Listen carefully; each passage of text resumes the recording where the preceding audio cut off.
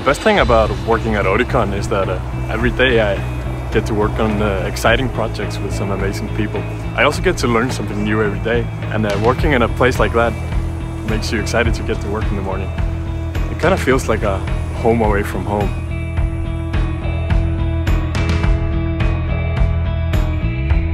We chose to use Scrum as a way of working because it allows us to work agile. So we plan 2-week sprints. Every 2 weeks we kind of plan what we're going to do. It empowers us really. Is there something you might add, Jesper? Yes, we don't assign all tasks up front, which is a flexibility that we as a team appreciate. And when we're able to finish our tasks, we are free to pick whatever we choose from sprint backlog, and that's something that we appreciate a lot.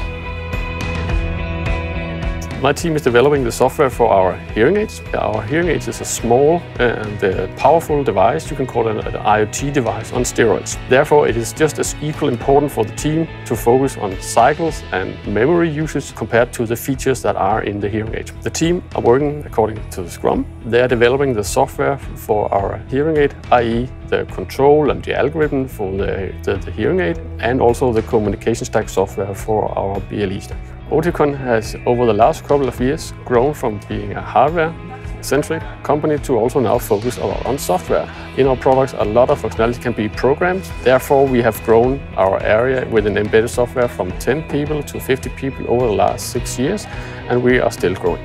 It is great to work in a company where all the development phases are present, from the development of the low-level hardware, the firmware, the software, and the final hardware ready to ship from the market. I find it very interesting to work on a platform with limited resources, the battery life and stuff like that, and still remain the high efficiency.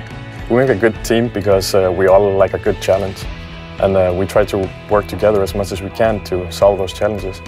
And working that way, we can learn from each other and grow as a team. And of course, in the end, we deliver as a team.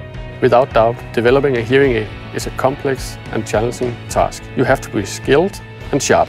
We are working with the newest hearing aid algorithms and the newest communication standards. Here we have a vacant seat. Are you interested?